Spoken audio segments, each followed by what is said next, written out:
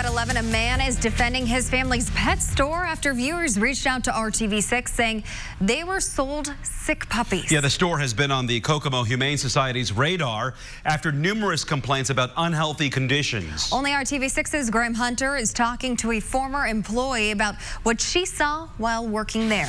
It makes me sad every time I look at it. I couldn't go in there again if I had to.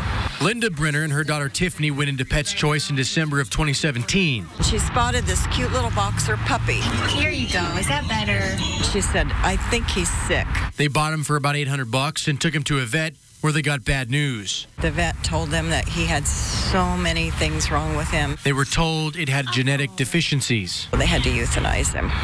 Of course, that ruined Christmas for everybody. We stopped by Pet's Choice today. The door was locked and customers were being turned away until eventually Miles Handy, who says his wife owns the store, came outside. Are you getting dogs in here that have genetic deficiencies from these breeders at all? Well, no, not to our knowledge. I tried to show him the video Brenner's daughter sent us. Does that puppy look familiar to you there? I can't see, I'm sorry. It's blurry. Let's see if I still can't see it.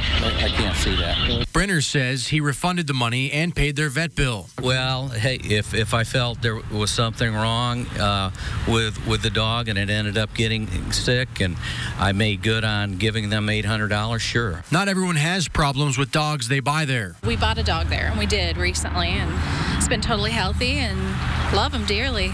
We talked to a former employee who asked not to be identified. She says she once went to buy dogs on Handy's direction. Like, I went into a barn and the puppies were in there. They were all covered in poop and just dirt and mud. They were all just filthy, all of them. She handed over about $500 for the dogs. How much would he turn around and sell those dogs? $1,500 for each of them. They were female yellow labs. Handy insists the dogs he sells are healthy and receive vaccines for parvo. Well, some of them have one, some of them have two.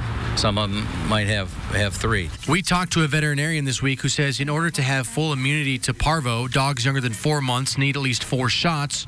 Handy leaves it up to his customers to make sure that's done. The pups that leave here usually have 2 after 8 weeks, so that's why it's very important to have the aftercare. Reporting in Kokomo, Graham Hunter, RTV6. The Kokomo Humane Society says despite unhealthy conditions observed in Pet's Choice, they're not breaking any Indiana laws.